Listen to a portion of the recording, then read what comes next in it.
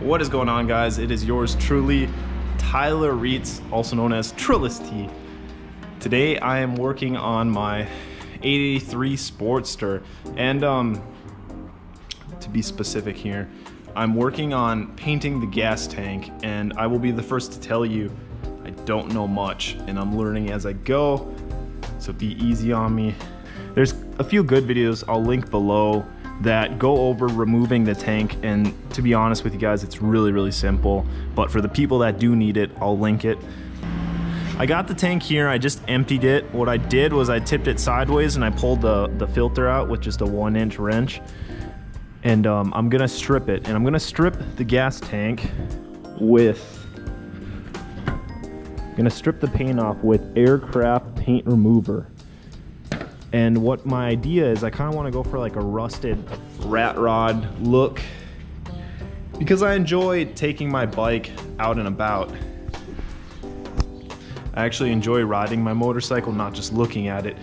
And I think that giving it a rusted tank look would be more befitting of my character and what I want out of this bike. So now you know.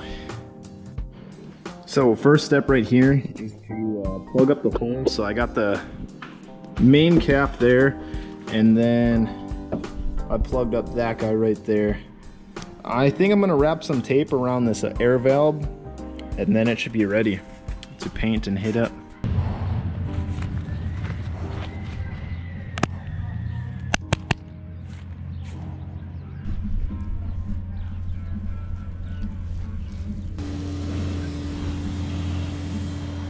I don't think it was thick enough because it doesn't look like other people's from videos.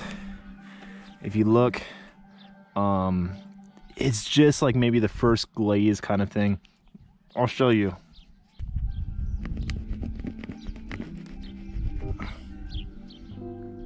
You know, maybe it needs some more time, but I just don't think it's thick enough is really what it's coming down to. Because I know this needs to sit on here longer, I just don't think it's enough. So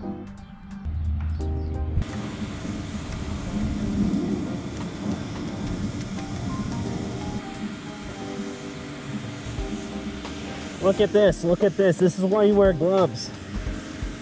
I got some of this on my hands and it's eating the gloves. You see that? It's bubbling. But this is what it's doing to the tank.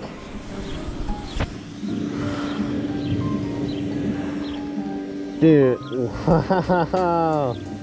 Right there, the paint's coming off.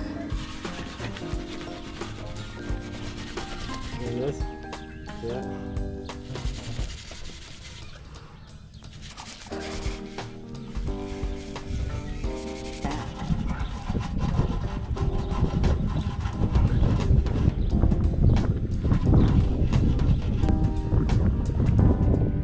It's looking good.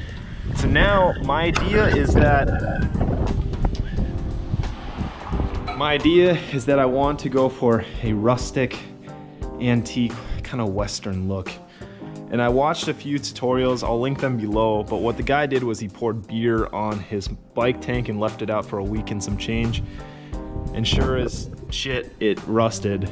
And so that's what I want to do. I want to rust it, and then I'm thinking like maybe put some like caveman Native American art on it. I know that's not the right term, but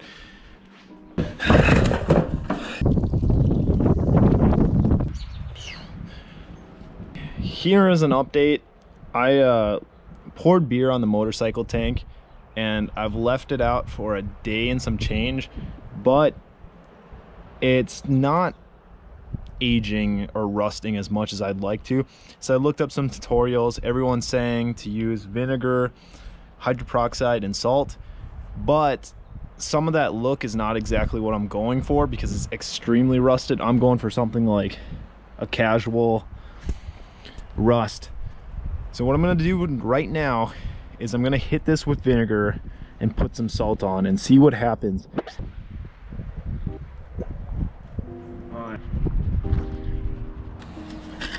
The demon, using the demon.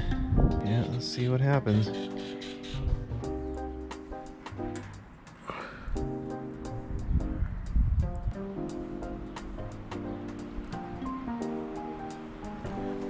I think maybe doing a first coat like that, coming back and doing another one.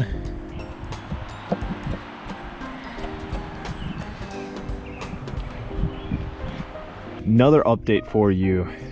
I'm getting near to where I want to be, and I found out the great process, and I will tell you 2 ways on how to get this amazing rust effect. I've noticed any sort of vinegar that I'm using, white vinegar, like I said before, it's on bare metal, it's gonna make it change, and it's gonna, that acid is gonna make it turn yellow. So what I do is I take a little bit of vinegar, as you see here, like a little drop. This is just for example. You drip it, and then you put some salt on it. Now what the vinegar does, like I said before, it's gonna make it turn yellow, but the salt's gonna make it dry, and it's gonna leave this almost effect on the right. You see this right here? And somehow the salt dried the vinegar and it left it behind. I think that that's super cool. I know I'm kind of really getting techie here, but I'm just showing you my methods. And that's gonna give it that really cool water droplet effect. I like it, I like it. So there's a lot of salt. I'm definitely gonna wash this off by tomorrow. I don't leave it on there for too long.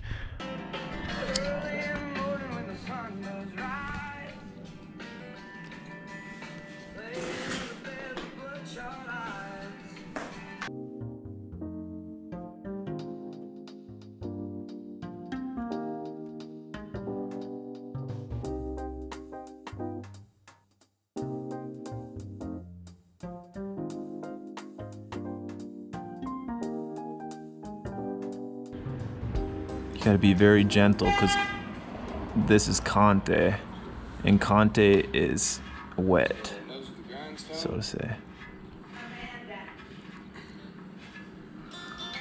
Yee! So there's a few things I've learned about this as I'm doing it. Since I'm using Conte, now Conte is like a powder pigment. Now this is getting really into art, and if like you guys don't really want to know about this, you can skip this part, but what this is it's pigment, and it's powder. The more you put on it, the more powder it's going to get. You got to kind of blow it off, but it's got to have something to hold on to, and this rust is the perfect thing for it. But the more and more you push, and the more you try to put this this Conte, this powder crayon, you can get to bare metal, and that's not good because it's not going to stick. What I've noticed is I take, since I'm gonna matte, or how do I say this? I'm gonna seal this with a satin finish. So what I'm doing, I wanna work here. I wanna get some more stuff. I wanna get more Conte. So I'm gonna spray it. And now, we would do this, as artists, we do this on anything to just seal that coat and to work on another with Conte. That's how Conte works. So now I'm doing that on my tank. I'm seeing that it's pulling the rust a little bit away, so I don't want to do it too much, but that's what I'm doing on this side, so I can just keep working. But dude, it's coming together. Oh man, this is cool.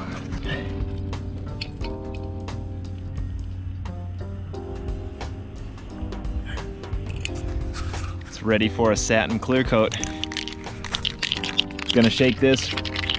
And then I'm gonna do maybe 6 coats. I'm gonna get as much as I can on this and then see where I'm at. So that's the plan. Rust-Oleum.